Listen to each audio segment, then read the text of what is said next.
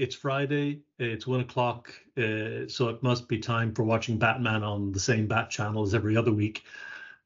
So today what we're doing is we've asked our community member and friend and colleague Frank to lead our session, and we're going to be talking about culture, but in a rather different way, because we're not talking about innovation culture in terms of an academic domain. What we're doing is we're asking an Irishman, a Dubliner based in Cork with all the woes that entails, a man who founded a very successful advisor companies, which is not a bad thing to have in your CV, who's done everything from the Cork Papers by to insurance and international organizations, and advise people on strategy and sales and innovation and everything in between. And I do quite like in Frank's LinkedIn, it doesn't tell you Frank sells you lots of stuff. It says Frank listens to you. So listening is one hell of a skill. So we're going to see now today if any of us have any of that skill as we stick with Frank while he takes us on a whistle-stop journey through Irish culture. Yeah, thank you very much. What is it about Irish culture that might be useful to us in our little sphere of innovation? And yes, Frank, now I'll put up the slides. And the floor is yours. Welcome and thank you. Thank you very much. So I'll tell you that the long story cut short was one day I got a call from UCC and they said, we'd like you to do a module for one of our master's programs. And I said, cool, yeah, I'll put together a piece of work around innovation and innovation and entrepreneurship.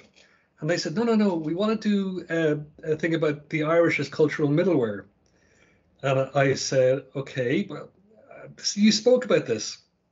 And I said, I did speak about it, but I didn't research it. And the lady in UCC said, well, this would be a good time to start researching it because we want you to talk about that. So if I go to the next slide, probably I can start the story because I don't want to bore you.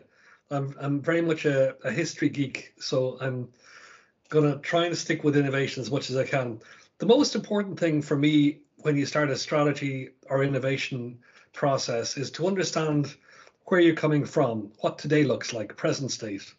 And the most important thing to get across as an insight from this afternoon is we're not Celtic.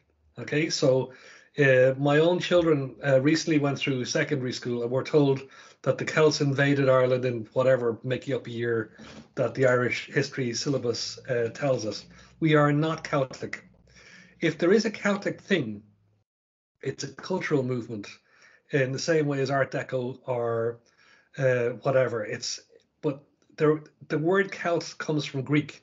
It's a way Greeks talked about barbarians on horses. That's exactly what it is. So it doesn't even talk about a specific ethnic group. It's just crazy people coming in from the east and starting to take over parts of Europe. There never was a Celtic empire, and we were never Celtic. We arrived thousands of years before the Celts were talked about in Europe, and we came from northern Spain. We came from Galicia and the Basque territory.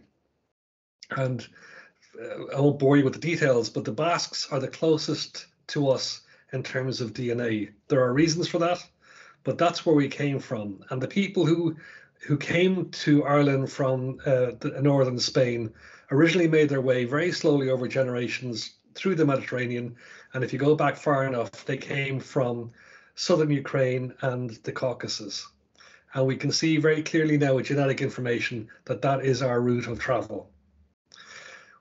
What you can say about the culture is that these were big risk takers. They left in caracals, around currachs with their animals and their tools, and they traveled so far in terms of their time to arrive in Ireland. And they developed all of the culture of agriculture. They didn't develop cities. That was a bit later.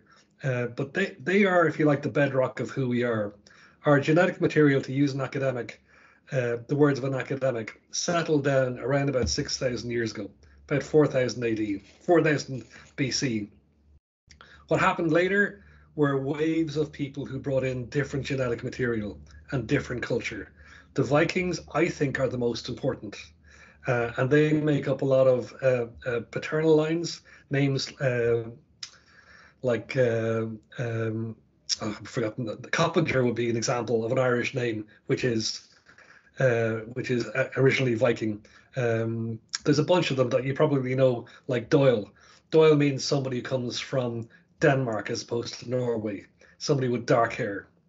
So they were a big movement. The next big movement were the Normans, very small amount of people, but huge impact because of the power and their intermarrying with rich, powerful Irish families. So their names like de Burgh or Burke, names like Fitzgerald, Fitzmaurice, but not Fitzpatrick. Fitzpatrick is an ancient Irish family. Then came the New English. In the 1600s, huge amounts of stuff happened. Cromwell happened. He wiped out, directly and indirectly, about 50%, between 25 and 50% of the population. And more importantly, he wiped out Gaelic ownership of land. Critical in terms of our culture. So families who would have been very wealthy suddenly became bereft of assets, and they were living day to day. And the land became owned by the New English. And those New English have names that we recognize now as being Irish because they became Irish. So that's, if you like, that's our genetic pool. That's where we come from. Key thing to say, not Celts, Gaelic. An ancient people, one of the first large groups of Irish, of Europeans to build their own culture, their own languages, etc. And we conquered, if you want to call that word, conquered Ireland and Scotland as a group. Scotai was the name for Ireland. That's interesting. Scotai is the name for Ireland originally. So Scotai Moor, Scotai Beag would be Ireland and Scotland. The next slide is the next big thing in terms of our culture. And this is kind of really interesting. So the Romans did lots for us. We traded with them, but we traded with other people too. We were never conquered by the Romans. The Greco-Roman logic, the way that they solve problems, if this then that, or if this then not that, this was well known to us. Wealthy Irish people, well-informed Irish people spoke Latin as a second or third language and would be aware of Roman culture, but it wasn't a dominant culture. It was a way to solve problems, whether linguistically or in terms of problem solving. So that's kind of pretty important. It marks us as being among the few in the history of European thought. And if you go on to the next slide, this is a very fast trip. We're going from Julius Caesar to James Joyce. So James Joyce talked about two things at the one time. So this is very much part of Scottish literature and Irish literature, is that we have culturally an ability to hold two conflicting points of view in balance and act. The last thing, and act, means we're not psychotic. But it does mean the way we problem solve is very, very different to people from the Roman Empire, which, in case anybody's in any doubt, you can read Mary Beard. The Roman Empire never failed. The fall of the Roman Empire is a construct. The Roman Empire is very powerful and is still in place today, and it defines places like Germany. So what we have is a very unusual way to solve problems in terms of the European experience. It's this capacity to have these two opinions in conflicting with each other, but allowing us to move forward to action. And if you think about it, this idea, which has been backed up by research, allows us to parse ambiguity so much more effectively than people who would have been brought up in a Romano-Greek logical education system or cultural construct. So it's really interesting, and it's one of the things that we can actually talk about with a certain amount of pride. Is, Freud said we couldn't be psychoanalyzed. Well, this is part of the story that makes sense of what he's saying. If you go on to the next slide, it's a little bit further. So Daniel Pink brings this a little bit further, and he talks about us blurring the boundaries between intellectual pursuit and imagination, between concept and aesthetic.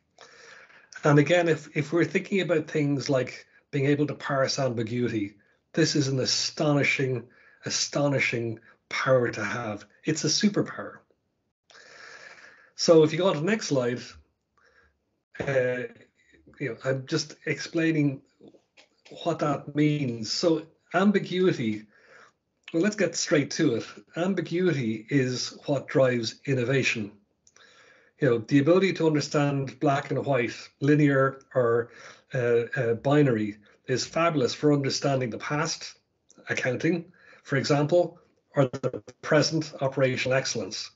But what I teach my customers is that operational excellence pays wages, strategy pays pensions, and innovation as part of strategy is a way of remaking worlds, of reinvention, of creation. And creation is only possible when you move from the black and white into the gray. Creation only happens when you're able to parse ambiguity and move forward. Ambiguity, then action. So move on to the next slide there now. This is I think I'm going to keep on with me for my whole life from now on. This is much better than doing it myself. So let's have a look at an application of that. So John Craic has this fantastic quote, and we know it's common sense when we see it written down, but we never think about it.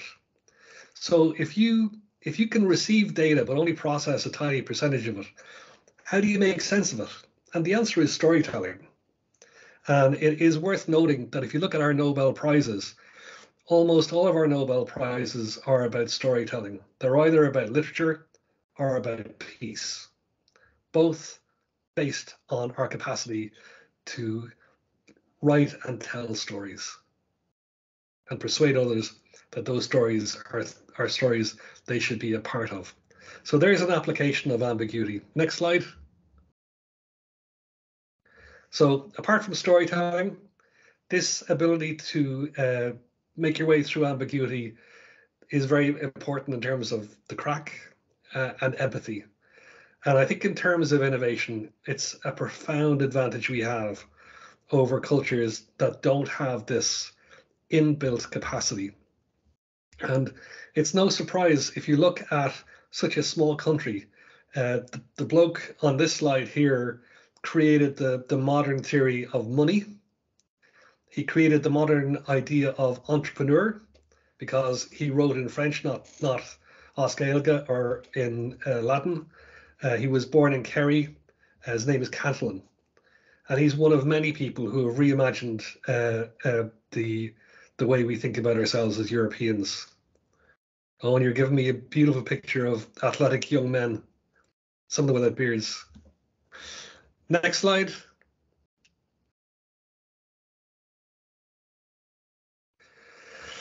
Yeah, this probably is the most important kind of sentence I've ever read. So this is Kurt Vonnegut. So a lot of you may know him as a writer, but his craft, his trade is as a anthropologist. So his work in terms of research was not writing or English lit. It was actually imagining how people work. And he says, we are what we pretend to be. So we should be very careful to what it is that we pretend to be. So if we think about Ireland moving forward, I think being aware of where we come from, our genetic stock, the way our mind is set up differently, the historical things that have changed our culture profoundly, Cromwell, the Romans, the Normans, the Vikings, understanding that we also need to be on a journey to be more than simply a better version of our past. To fail better is to reinvent, to my mind. So that is really, I'm going to stop talking now and you can ask me questions. After this, there are 2 slides which you'll be shared with that give you some reading material and some books to have if you have the spare time. So if you flick down to those 2 slides there. Some nice stuff here. And that's it. There's a. Unfortunately, you can't get your hands on it. I've actually written to the researcher Andrew McLaughlin and Morgan Bergdorf in the IMI did a fantastic piece on innovation and the Irish manager, but it's not published, which is very sad because it's a beautiful piece of work. And again, maybe in a very kind of functional way, it looks at this difference. It's really important. I want to say this before anybody jumps down my throat. I'm not saying we're better. I'm saying we're different. And in economics, that's the way to compete. Self-awareness about how you're different allows you, whether you're a company or an individual or a culture, the self-awareness of your difference is the thing that allows you to compete in a global open economy. Stop talking now. Cool. Frank, that was fantastic, done at super speed, and apologies for the tech woes. They are, of course, our making, not yours. Although we did tell you not to wear that jacket, you know. So I know there'll be reactions. I know that I can pile in with a few questions at the start, but is there anybody here who would like to get the ball rolling? Alan, go for it. Yeah, just quick one to you, Frank, just off the bat. This is all very interesting and there's a lot of depth to it, but just as a very shallow response to this and a knee-jerk one, how does one go about leveraging all of this stuff? Because it's very interesting to kind of, you're almost framing it as an innovation superpower, which I kind of intuitively think is right. Yeah, I think it is. And I'm not just spoofing about it. I think it is a certain kind of an Irish characteristic, having worked in, well, most of the folks on the call know, worked in Citibank's Innovation Lab in Dublin, which attracted a lot of American visitors and Singaporean visitors and Indian and Asian visitors. And, you know, they did all actually kind of notice that there was something different about how Irish folks approached innovation. It's a real thing. But what would your prescription be to sort of say, how do we bottle it? How do we work with it as opposed to having it just as a kind of a quirk of our personalities? Yeah, I mean, talk about a big question. I mean, I suppose one of the things about self-awareness is that you would change the education process. So, you know, if you look at the education process up as far as the junior cert, we're in the top, I think, 10 percentiles in terms of performance around cognitive ability, language, maths, etc. And then between the junior cert and the leaving cert, something profound happens that pushes us way down the performance table. And, you know, I can think about my own kids who've gone through it recently, and they just said, this is bullshit. You know, none of this stuff is valuable. We're just learning to learn things off by rote. I don't even care about this stuff. I just want to get my points to go to leaving cert. So at a very important 2 or 3 year period, we haven't designed the leaving cert around our competitive advantages. You know, so building up curiosity and building up, and I know it's getting a bad name, but I think for, you know, as a shorthand word, building up resilience and curiosity will make us more powerful, given where we're coming from culturally and historically and genetically. And we don't do that with the leaving cert. So that's one kind of practical thing we need to tackle. The challenge is, my kids are through the leaving cert. I'm not emotionally invested in it anymore. And that's why it stayed the same for so long. But we are going to fall behind countries that are deeply invested in reinvention of education if we don't change quickly. I know for sure, looking at the data, that it doesn't suit our personality. Attracting industry that is heavily invested in understanding ambiguity seems to me an obvious thing.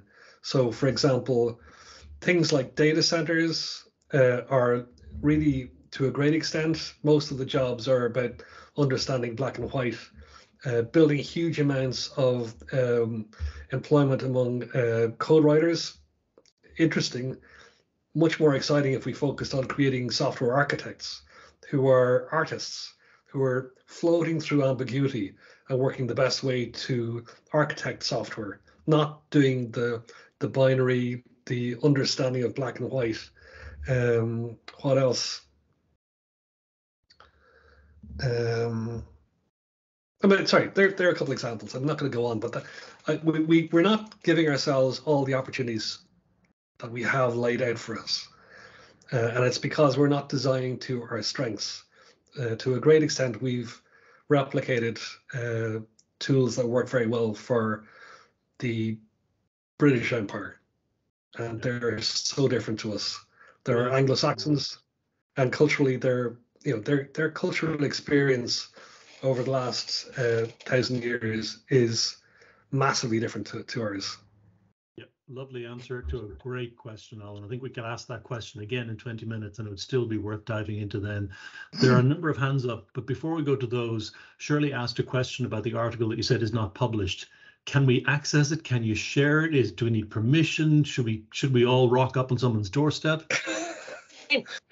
I think you need to put pressure on the IMI. I rang up the IMI and said, I did the module for the master's program, and I'm doing a script for a TV, and some of the stuff that I had quoted, I hadn't put down the primary source. So then I was trying to find the secondary source. Yeah, I've done that, yeah. I bet you it's in this bloody thing. So I rang up the IMI and they said, yeah, we have that, yeah. That's great. Can I get a URL? And they went, it's behind the paywall. And I went, okay. Frank, sorry to jump in there. Frank, I'd love to actually read it. So if you have a copy of, or if you can send me what information you have on it, I'll put my email in the message. We might be able to get it through the university as first thing. I'm also on the council of the Irish Academy of Management, and I know really well the editor of the Irish Journal of Management, which is a one-star journal. It's fairly lowly ranked, but we're always looking for editorials. So if it's not yet accessible, I may be able to help with that. So that's just something. I just thank you so much for your insights, and just what you were saying is so true about the Irish innovation attitude compared to Anglo-Saxon.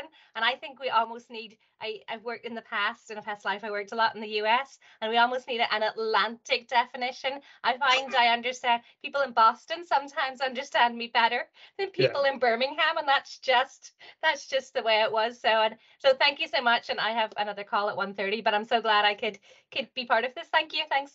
Brilliant, Shirley.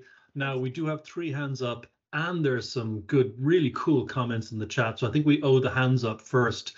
Shane definitely first, and Darren and Charlie, you can then decide on timing whether you'd like to go to the chat or to take your point. Mr. Holland, over to you.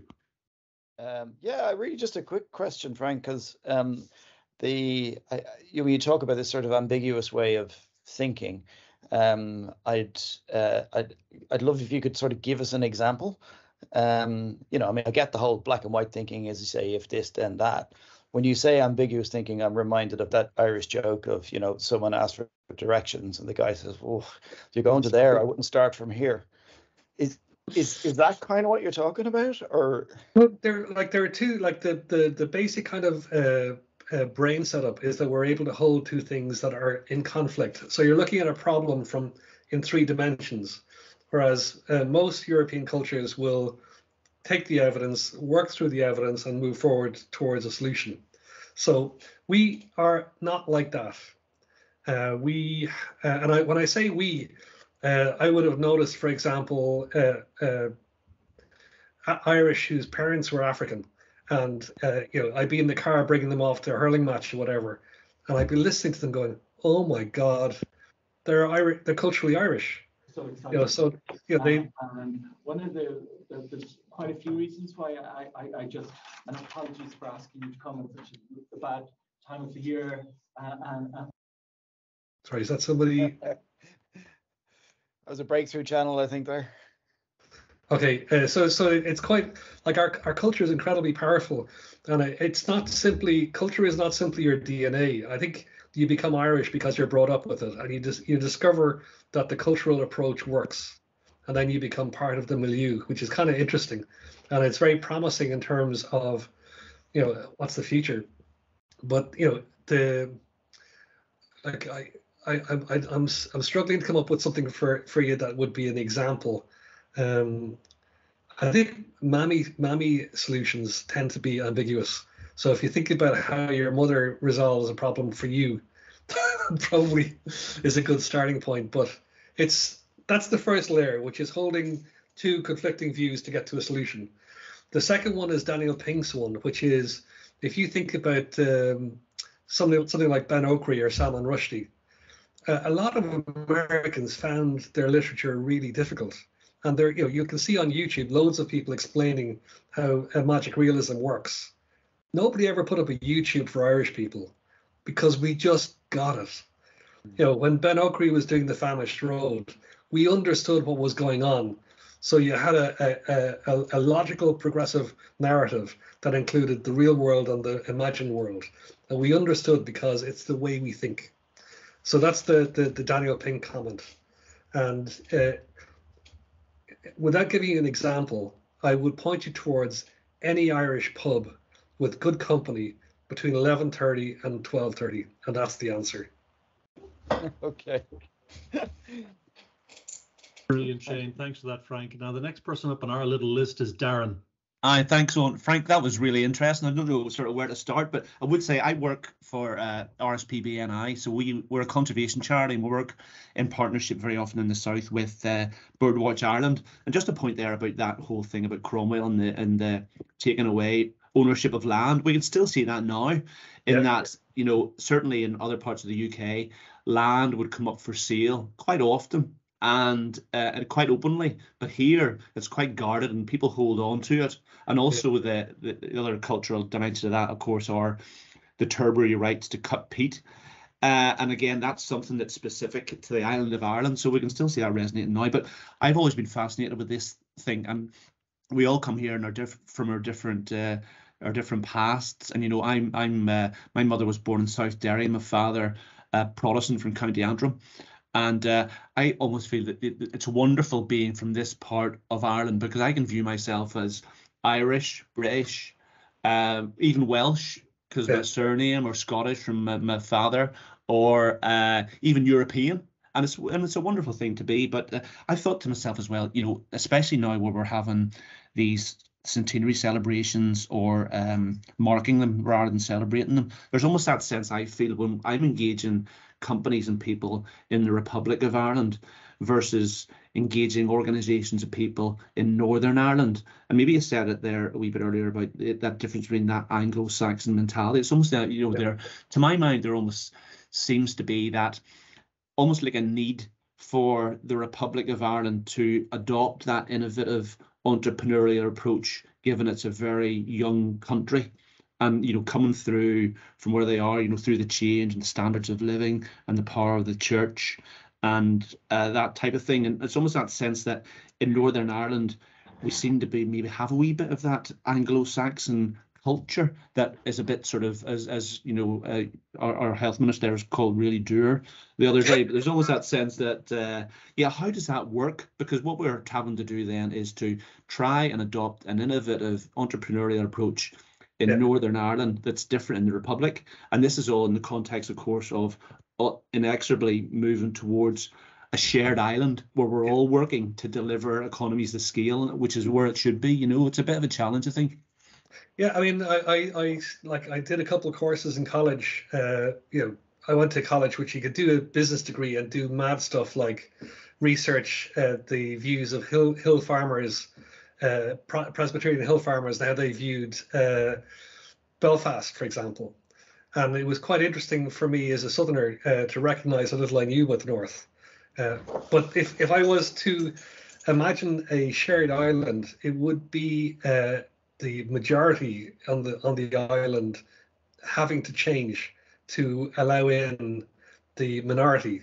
And what recent polls have shown is we're not prepared to do that. Mm-hmm. I'm one of probably the second largest religious group on the island. I don't believe in a God. If I could just clarify that, I don't believe in the God, and my God that I don't believe in is Catholic. Just to be clear, so that's my heritage. But I have to bring my kids into educational establishments that have crosses everywhere, and I find that really disturbing. And if I was from the Presbyterian background or the Anglican background to a lesser extent, I'd find that really disturbing. And so I think when we look at innovation, one of the key things that I do with companies is I ask how they want to change. And then I ask, why do you want to change? And then I ask them over pints, do you really want to change? So, I think we're committed to a united Ireland. From my view, I would say that what Northern Ireland brings is less of an Anglo-Saxon heritage. It brings this astonishing power that created the Enlightenment. That is not an Anglo-Saxon led experience. That is a Presbyterian Scottish experience. And I think some of the ideas around the Enlightenment are the ideas that I would like to see in an Irish Republic in 20 years' time. But we have to change the majority. Like what happened in the North is the majority didn't want to change for the minority, and it didn't work out very well. It wasn't a good endpoint. And if we're talking about sharing the island, the majority have to recognize from that experience that that template will not fly. Getting the minority just to suck it up, it's not going to work. So, but I do like I think I don't view the northern people primarily as Anglo-Saxon. I view them as Scots, and I think the fact that the English crown has to vouchsafe the Presbyterian Church before he becomes king, I think that's so cool. Like it reminds me that the crown is a Scottish crown that took over Britain, not an English crown that took over Scotland. That's the end of my cultural rant. Great question, Darren. Thanks for that. Now, Mr. Tuxworth, you have your choice. By way of balance. Exactly. No, I think I should say something. As I've been shaped and influenced by the Roman Empire, I thought may as well make some kind of contribution to the discussion if my voice holds out. So apologise for what I'm saying or how I'm saying it. Yeah, I mean, I coming from obviously coming from the UK, coming from England, lived here for the last 25 years, working north and south of the border. I mean, yeah, I agree. Northern Ireland is so different to the rest of Ireland. The way we work, the way we talk to each other, the way we communicate, the way we do business is so different. But Northern Ireland is even more different to the rest of the UK. Yeah. And there is no word of sort of doubt in that. And a really simple example is I met my wife in university in Bournemouth.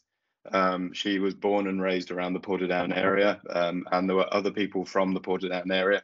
If anybody knows any of the history of Portadown, they were through the tunnel. They were from the other side of the tunnel. You can take that to for obvious meanings. But in Bournemouth, they were all members of the Irish Society. And it was the Irish Society, not the Irish / Northern Irish. It was the Irish because culturally they fit better together as a group. And then they would come back home and they wouldn't speak to each other because there was the tunnel divide between them. But in England, they kind of had that relationship. So that was more of an observation. The question, I do have a question in here somewhere.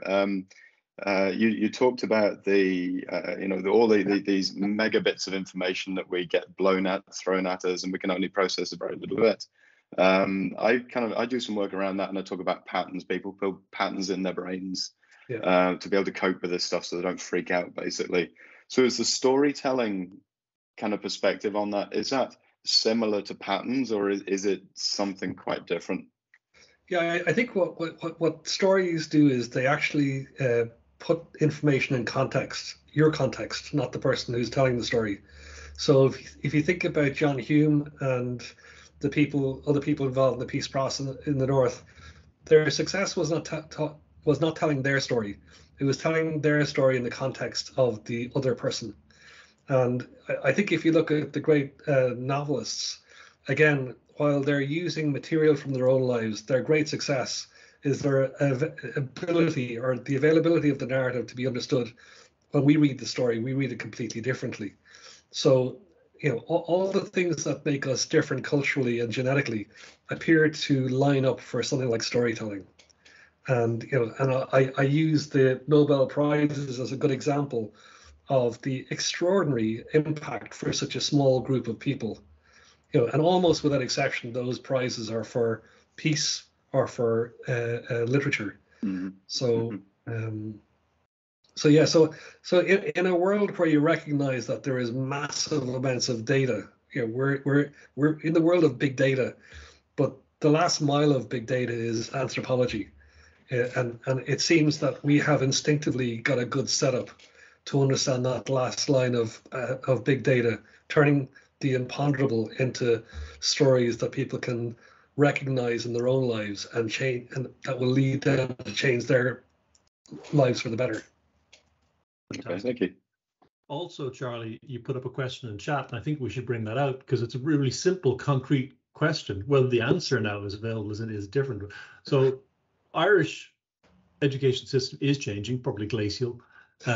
What other education systems are where they need to be, or do you know of, or have you ever heard stories about who might be doing things? I mean, this came up in the Indian conversation, the not just Jugaad conversation we had a couple of weeks ago. I think they are making changes to their system, but is that what we're looking for, or we should be looking to? Do you have any examples? Well, one of my business partners, Roddy Feely, grew up in Brussels. So he went to UCD, but he did the baccalaureate, international baccalaureate, and he just said the difference between the two is just fundamental. I don't know enough to go into the detail of it, but I think it is more about teaching people to learn as opposed to teaching people to remember. So the IB seems to be the one we should go as Europeans. I think that's probably where we should be going. We have a European in the audience, so I'm going to ask him to speak next, I think. But I'll just give him my story because I have the floor. So I did bits of the Irish education system, but I didn't do the Leaving Cert, and I was in the American system. And us Irish poo-poo the American education system. But my experience of the education system in America is A, there isn't one. B, that's not always bad. Okay. The variety and the different ways they have of helping people with different needs. Sometimes they do a much better job at making the right connections with the right people to produce different kinds of results. And in high school, if you weren't a member of the Literature Society or the Yearbook Society, or if you weren't a cheerleader for the football team and you weren't contributing, nobody cared what your grades were. I can't get beyond you dressed up as a cheerleader. I'm just stuck at that. Fishnet stockings, Frank. That's the picture you need in your head. Fishnet stockings. Telling you. And a red jacket to go with it. Is that the picture he kept trying to show us during the presentation? Oh, him in his cheerleading outfit? No comment. No comment. So, Frank, brilliant. Thanks for that. Charlie, do you consider that question answered, or do you want to come back on that in terms of the overall No, education? that's great. Thank you. Okay. That was good. Thank you. We have a European, a non-Irish European in the room. So that's you, the guy with the gloves, Mr. Johnson. Vilo, welcome again. Good to see you. What are your thoughts on that? The education system in Sweden perhaps might be a starting point. I think we have. I'm not sure how it seems to be uprooting itself a little bit. What with the TikTok generation and people losing touch with the national memory, so to say. But we have a very, very strong, rigid, fantastic education system for the working class in our, what do we call it? We call it worker colleges. Mm-hmm. So those are owned by the working class and run by the working class for the working class. And they provide practical education for anything that the unions see. So the unions basically run those and make sure that we have spots for whatever the union sees. So we have the working class has their way to do upper education. And then we have the high school system, which is really good for funneling people to either university to become white collar workers or to the working to be blue collar workers. So that kind of filters them out. And I think we have a really good tradition for our liberal arts education. So that one really, the ones who do pursue that in high school are very well prepared for anything. But I'm not sure that the current generation actually see that. And especially for the people who migrate to Sweden and don't have parents who have grown up with this movement, I'm worried that we are not capturing them in the opportunities that we can give them. Because this is all education is free in Sweden. Mm-hmm. All the way until you start doing your doctoral studies and then you get paid. So it's a fantastic support system that we have. And there's, we struggle with all the same things, I think. Student engagement and all those things. But in theory, the system should be good, but of course it can get better. Brilliant. And in that vein, I think, you know, the India example we had in the conversation is interesting. I don't know whether it's a good model. I think we look at newer countries, Estonia, Lithuania, what will Ukraine do with their education system? Because they're going to build their system 60 years, 80 years after ours. So I think that's a fascinating topic all by itself, maybe one we would come back to. But Will, you also had a question for the group today, which was in the chat, which is about the uncertainty and innovation management connection. I think we've spoken to that a little bit. Frank has spoken to it already a little bit, but it might be worth another shot. Do you want to rephrase your question or put that to Frank now? Yeah, because you've been speaking a lot about storytelling, but and that's very important with innovation management, but also there's the aspect of managing uncertainty, right? And different categories of uncertainty, technical, feasibility, legal, value, creation, all of those aspects, and they can range from low to high. Yeah. Is this ambiguity, to living in ambiguity, does that help Irish people to manage uncertainty more so than other cultures would? Well, I would say we wouldn't be as strong at PMO as other countries. So I think we would not be instinctively the process end of innovation would be probably where you'd imagine we'd be weakest. But you know, you have an agency to actually learn those things. So if you think about Ireland, it is one of the most globalized economies in the world. And so what's happened is the generations that I see who are younger than me are very strong at process, and culturally we would be perceived as being very weak at process. So this is the most incredibly nationalistic thing I'm going to say today. I think those things are easily learned. I think the ability to parse ambiguity is hard to learn, or maybe impossible to learn. So, you know, what we've seen is the guys who leave Apple, Google, Meta, etc., bring with them all the tools and the attitude towards process management, and so they're able to execute innovation very well. But the superpower they might have is that their mommy and daddy brought them up in a culture which instinctively blurs the line between imagination and reality, blurs the line between one set of criteria. So that's kind of where I'd put it.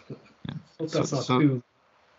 So then you would recommend anyone who is doing radical innovation to have Irish team members during their discovery phase? I probably would. But I think that's exactly the way to put it. I think the understanding black and white we can learn. Ambiguity is something we learn at our mother's breast. Yeah, and that's the front of your face all the time when you're trying to do high uncertainty radical innovation. So you need to have Irish people on your team. And I like the reason I came up with the word cultural middleware is when I was going to these crazy places like former Yugoslavia or going to one China, I found that people on all sides, had very negative views of Germans, English, Australians, Americans, depending on Australians in Asia, Americans in Europe.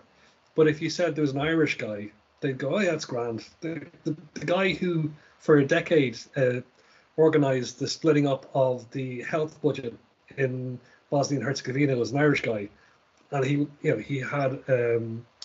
he was as well educated as the American or the English or the German equivalent, but the Bosnians and the Serbs just said, we're not having them. Irish, put him on the phone, let's talk to him. And John went on the phone and said, hey, this is the way I do it. Very practical, in one morning, and then out the next morning with the breakup of the budget. And they went, that sounds great.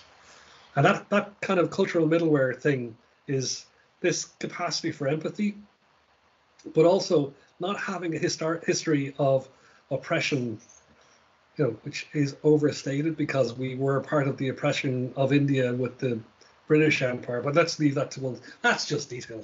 The reality is, if you're a leader in Africa or Asia or Europe, at the very least, we're neutral. But in many cases, the experiences they've had, the exposure they've had to Irish culture, is a positive.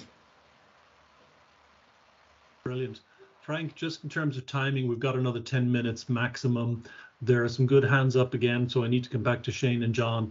But if I could just point out that Paul has put up a number of things going back to the pattern making, it's tying together the story making for innovation and culture with the psychology and the neurology and what we know about pattern making, and name-checking a couple of people there. So Paul, if you could maybe represent a couple of those comments, and then I'll get time for Shane and John. So yeah, I think it almost goes back to the whole thing about storytelling. And actually, the whole thing with storytelling is because that's how we communicate information from an evolutionary point of view. That was kind of how we learned if there was kind of problems, if kind of certain things that were dangerous, it was all passed down as storytelling. And actually, one of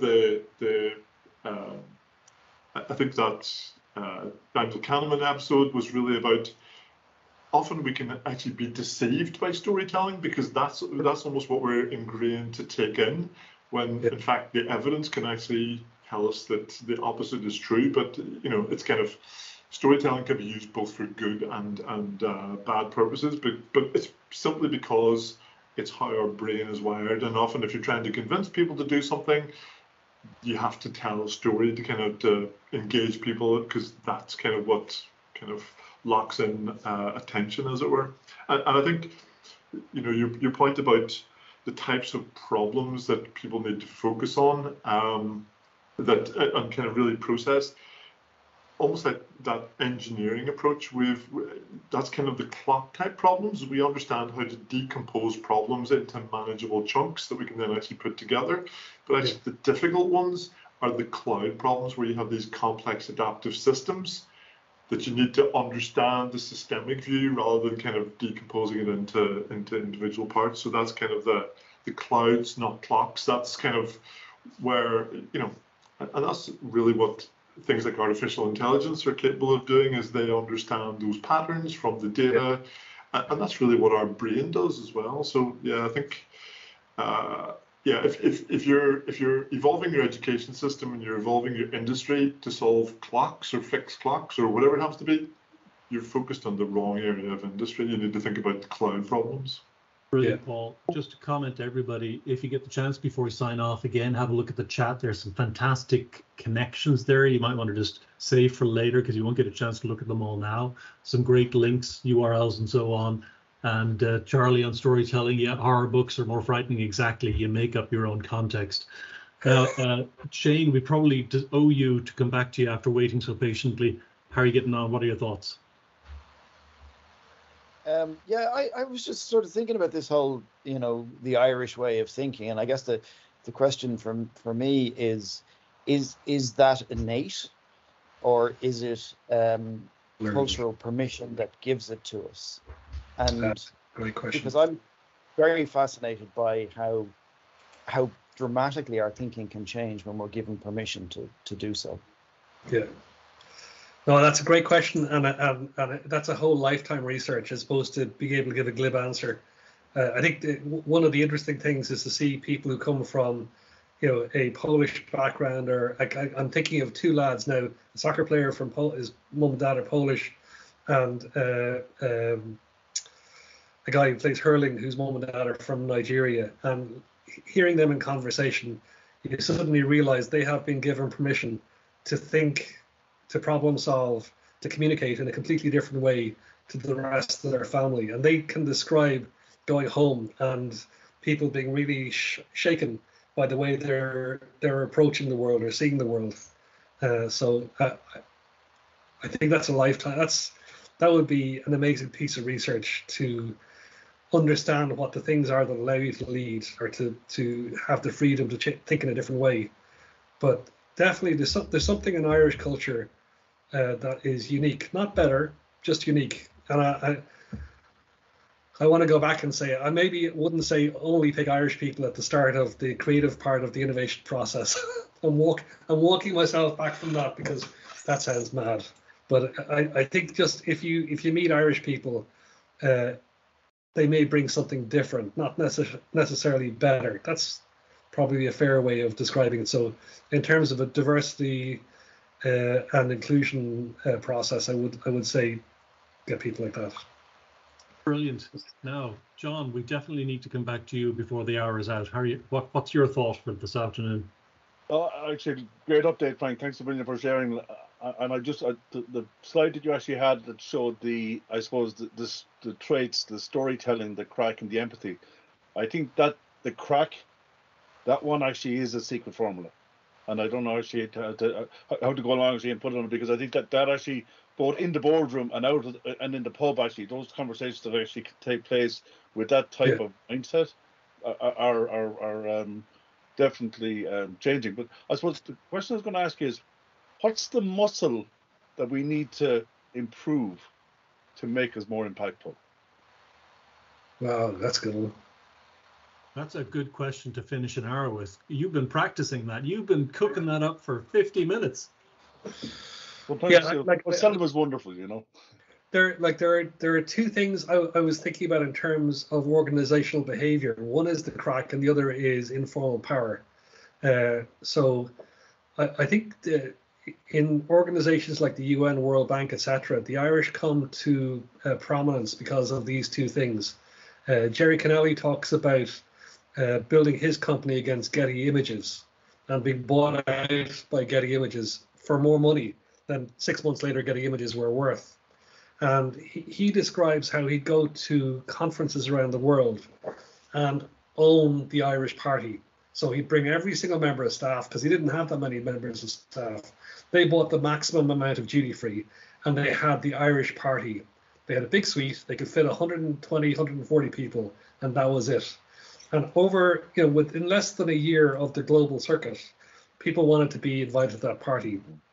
And if you wanted to be invited to that party, you weren't buying from Getty, you were buying from his company for your photographs, for your ad agency. So that kind of very practical use of Craic to build business is kind of interesting. The second one is, in the book I'm writing, I talk about in the 19th century, the squatty was incredibly important. The squatty is not that different to the Roman centurion. They all did things the same way. There was uniformity and there was consistency.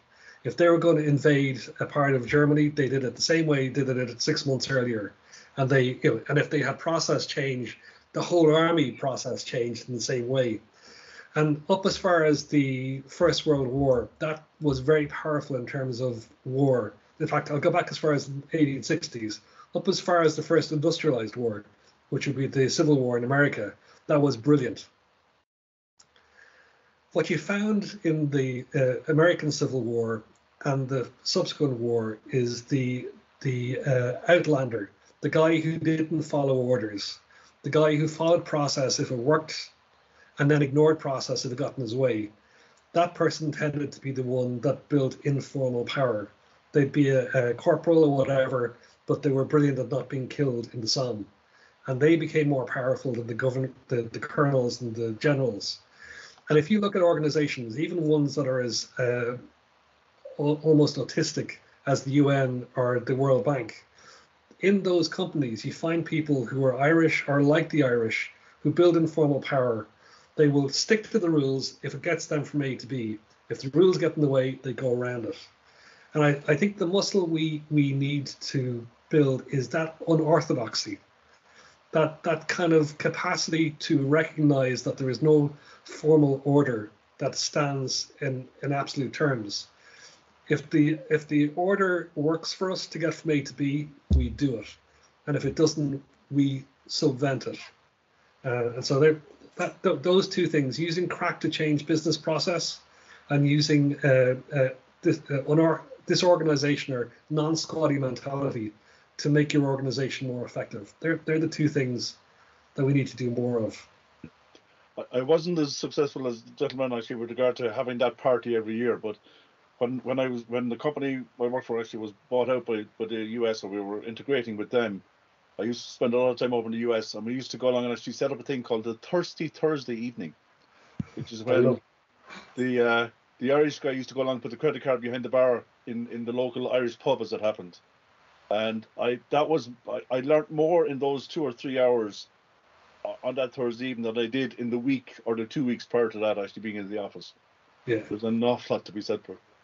Fantastic, John. I think on that note, we have stolen enough of everybody's time. We have extracted as much as we could from Frank's brain. It must be melted at this stage. Well done, Frank. That was fantastic conversation starter. Great links for all of us.